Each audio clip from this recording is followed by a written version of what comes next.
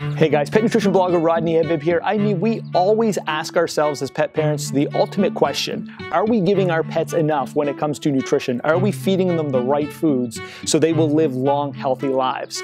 Is there an actual ideal food that we could add to those bowls to make them better? So, to answer this question, I went to the world-leading expert when it comes to balancing foods. Spreadsheet guru Steve Brown. This man has formulated foods for a multitude of pet food companies around the world. But seeing that today there's so many different variations of diets out there, you have some people that are feeding processed kibbles and cans, and you have other people that are feeding raw foods or home prep. We had to break it into two categories. So the first question I posed to Steve Brown is, Steve, if you had to pick one food that you could add to a bowl of fresh food to make it better, what would that be?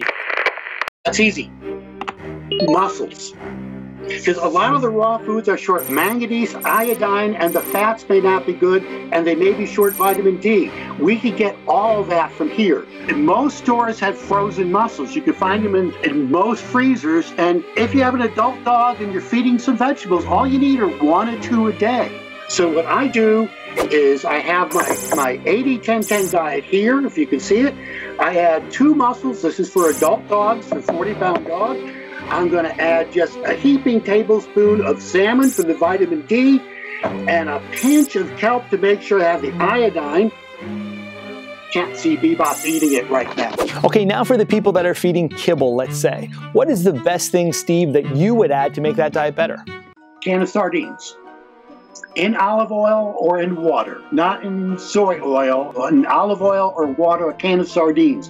It's going to add EPA and DHA, those fats we need from fish.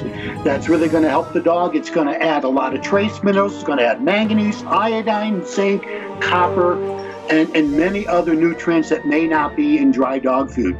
So for a 40-pound dog, this will be 1/4 of a day's serving. So remove 1/4 of the dry dog food, add this instead once or twice a week, and I think we've done a good job.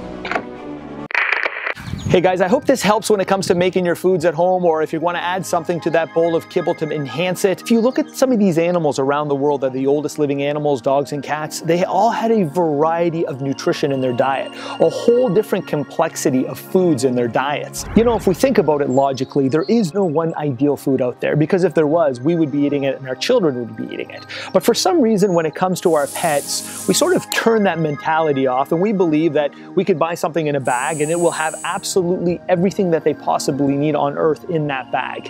If life were that easy, I promise you that is how the entire population would be eating. We know, because our parents taught us and their parents taught them, that a variety of foods is important. A different complex nutrient profile from different categories of food would be essential, because we would be giving our bodies a whole different spectrum of nutrients.